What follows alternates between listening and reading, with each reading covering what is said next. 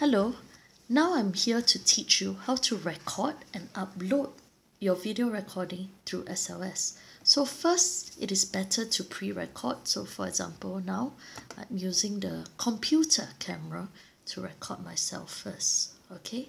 And then after that, I need to know where I saved the file in.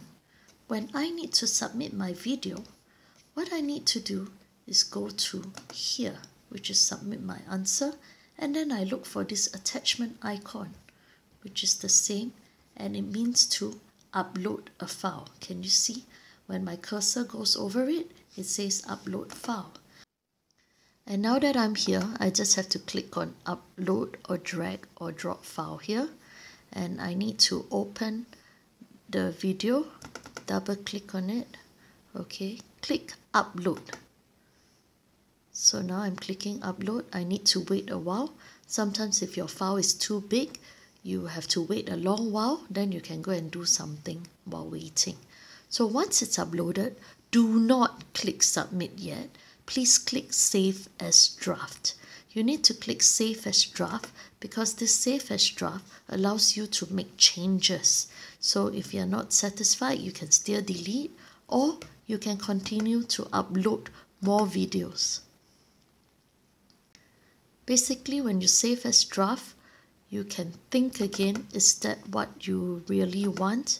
Is that the video you've wanted?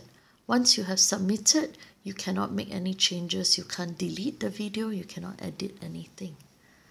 So now my video is saved. I hope that you have learnt how to upload a video using your laptop. Now, I would like to teach you how to submit your video if you have recorded your video using a handphone. First, after you have recorded your video using a handphone, please remember to save the file. And then, when you go to the response question at this area, you can click on the attachment icon to upload a file. So the attachment icon is here. You click on it to upload a file. Then there's upload or drag and drop file here. You just need to tap on it. Thereafter, go to files to look for your file. Okay, this is my file, so I can see my image. And then after that, I need to tap or click on upload in order for my file to be uploaded. The bigger the file, the longer the time. So you need to wait a while for your file to be uploaded.